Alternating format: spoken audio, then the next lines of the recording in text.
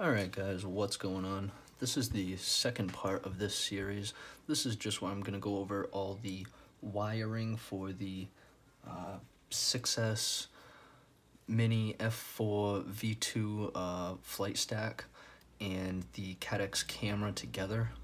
As you can see, pretty much all of this is already put together.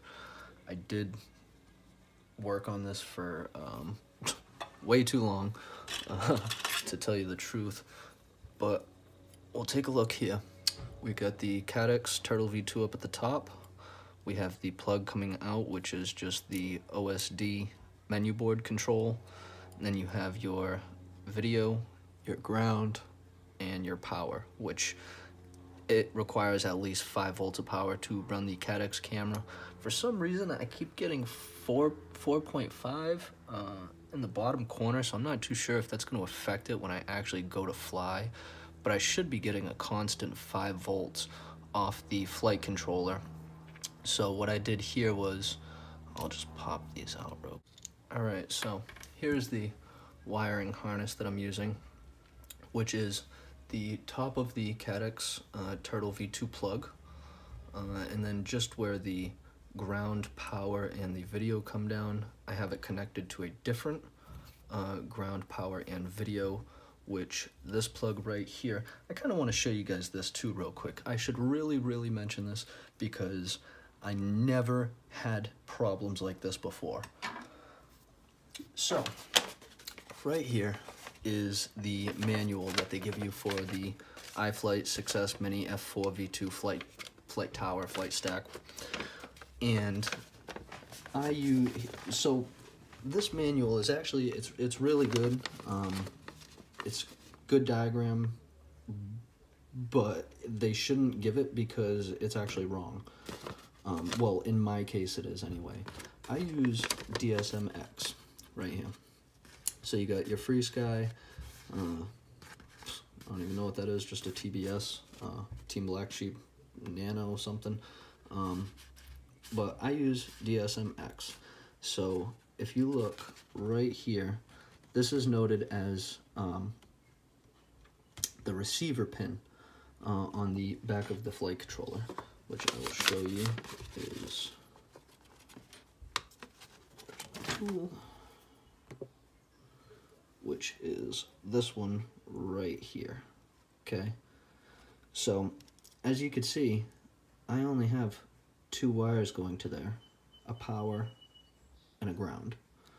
Now, they show it that I should have the ground, power, which they tell me to use the 3.5 volts, but I use the SPM 4649T receiver, which this is a telemetry receiver, so this needs anywhere from 4 to 8.4 volts, so running it off 3.3 really wouldn't have worked for me.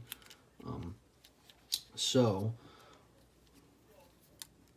when they tell you to use this plug right here, and the way they tell you to use it is, even if I was to switch it around, having the ground, the 5 volts I need, and the RX6 coming here, this does not work. Do not go by this picture. I actually emailed the company and I asked them what was the problem with this. Why wasn't my receiver able to connect to here? And it's not that my receiver wouldn't connect, because I've bound it connected to the quad many times before, so I knew that I could do that. But originally I was like, oh, let me just do it the simple way, you know, less confusion, less problems. I used the bind plug for the receiver. I bound it to my remote, which I do use the DX6E. Bound it to my remote. Everything bound up fine. Disconnected it. It worked. I went and plugged it into the quad exactly the way it said. And as soon as I powered up, the receiver went back into bind mode. I had this problem for about 2 days, trying out different stuff. I tried different ports. I tried, because they tell you here to use the UART6 port and put on the soft serial. So they tell you to do that and use the Spektrum Spektrum 2048 serial receiver. I could not get that to work. I emailed the company. They sent me this photo right here, and they said, try this. This should work, which that photo, as you can see, is a little bit different than the diagram here. I tried that, and once again, that did not work. So I went to the CLI tab. I tried doing the get Spektrum commands, set Spektrum _ sat _ bind equals 9, save, enter. I tried doing all that, and none of that would work. Then I went down to the configurator in Betaflight, which we'll get to in the next video, and I went in there and I turned on the soft serial port in the configurator, the configuration. That wasn't on for some reason. Then I started to get jitter in all my channels. Like, none of the channels worked correctly. So, like, say I had it plugged into Betaflight, quads powered up, receivers connected, and I would move just roll or just yaw, and I would have like 12 channels showing up when I'm only supposed to have 6, and more than half of them would move. So what it came down to was just good old Google, searching a pinout diagram for the F4 V2 flight tower. And what I came up with was a total different diagram. The one I came up with, I'm going to put a picture of it right now. So as you can see, they tell you to wire your DSMX receiver to this RX1 pin right here, and then have your power and your ground running normal. So I said, okay, well, I've tried everything else for the last 3 days now, so let me just go ahead and try that out. What's the worst that could happen? So if you can see, it's a little tough, but if you could see right down here, this little pad right here, you can see that little bit of solder. Yeah, that is the RX1 connection right here that I have soldered to. It's just behind the ground pad. So once again, I soldered that up, went back into Betaflight, which we'll get to in the next video, and made sure that everything was still the same. The receiver was set up, because that kept disconnecting, connecting back up, changing, going to PWM for some reason. So I kept checking that every time I went back into Betaflight, made sure that was set.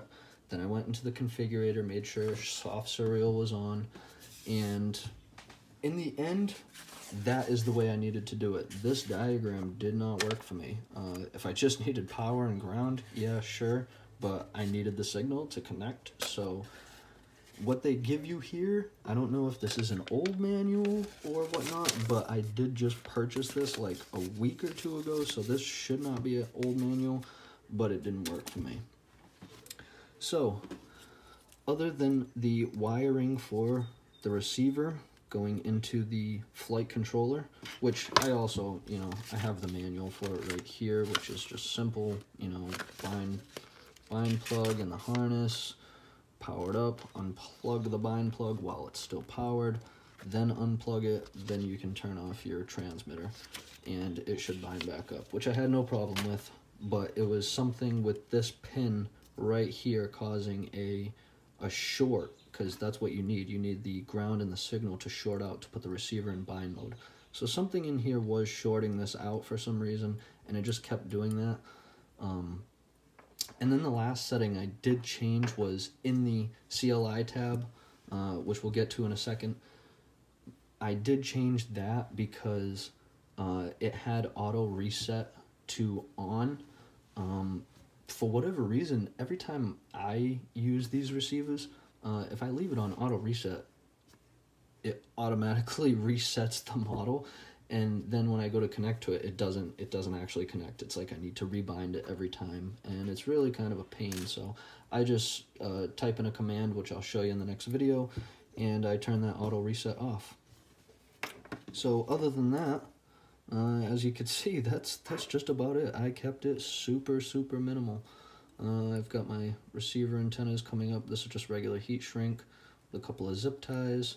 I have my MMCX, which I'm trying out the dipole first before I put on the micro axis antenna.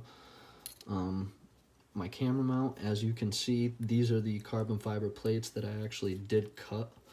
I filed these out by hand in the end because I needed them a little bit skinnier at the top than I needed the base. And this actually fits very well. It fits very good. These red standoffs I did cut. These were 35 millimeters. I had to obviously cut those shorter. The original standoffs were, and those came in at 19 and 23, a 4 millimeter difference.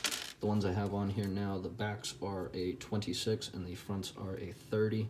And as you can see, when that lines up pretty well with the frame, if I don't say so myself. Super clean build, 3 to 4S. Other than that, it's just the wiring of the motors to the 4-in-1 ESC and your power and ground to the flight stack, which the flight stack is a 35 amp flight stack with a 45 amp burst. The stack runs 2 to 6S, but my motors unfortunately only run 3 to 4S. So I will only be using this on a 3 to 4S. But that's not too bad for a 3-inch build. And I'll probably be using this with these Gem Fan, what are these? These are the 3052s. Nice pitch angle. Should be a nice little ripper. So let's get to this next video and head on into Betaflight and check out all the settings and the transmitter settings. Stay tuned.